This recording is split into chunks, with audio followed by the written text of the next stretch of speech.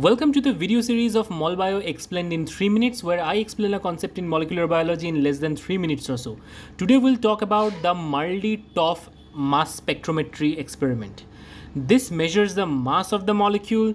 This is really useful for peptide identification. From a clinical and a biomedical point of view, this technique is super useful.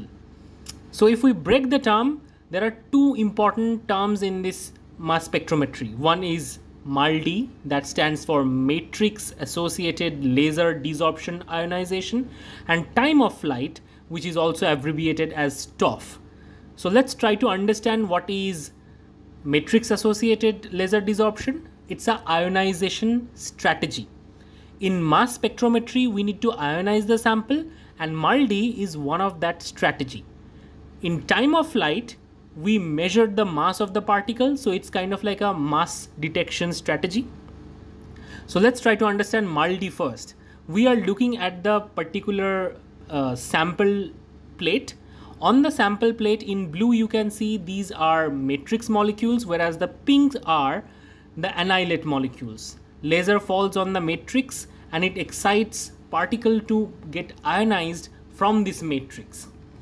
So if we look at this process in bit more details, we would understand that it's a soft ionization technique which does not harm biological molecules and hence appropriate for biological sample. So here is a laser hitting the matrix. It would allow the desorption of annihilate molecules along with the matrix molecule. Matrix molecule would eventually transfer protons to it and ionize these biomolecules.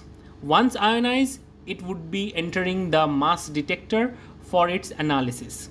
Now, this is a soft ionization method which is really good for biological specimen. It is cost effective and easy to perform. Now, let's try to understand the time of flight aspect. This is a strategy to detect the mass of the particle.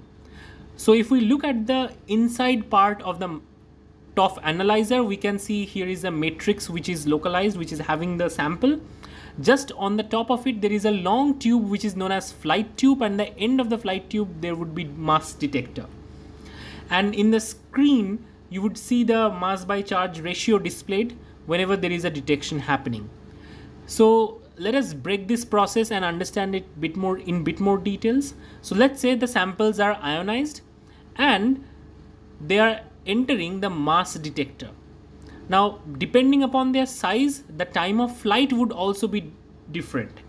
The particles which were heavy would take more time to reach the detector compared to a light particle.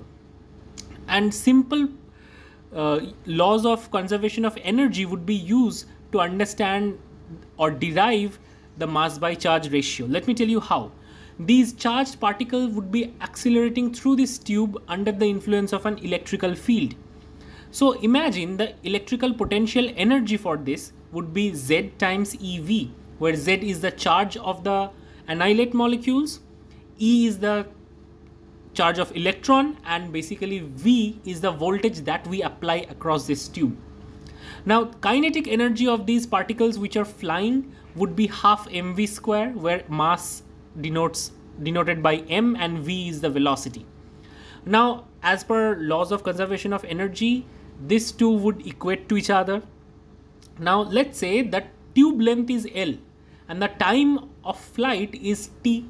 Then the velocity of the particles would be v equal to L by t. Simply distance versus time.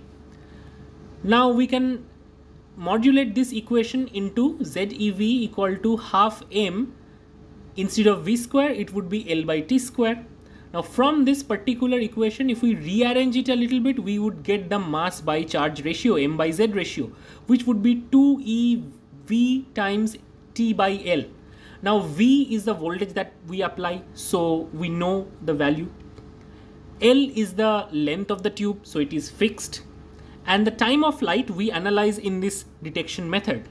And just by analyzing these parameters, we would understand what is the mass by charge of the annihilate particle. That's the overall physics behind this particular technique.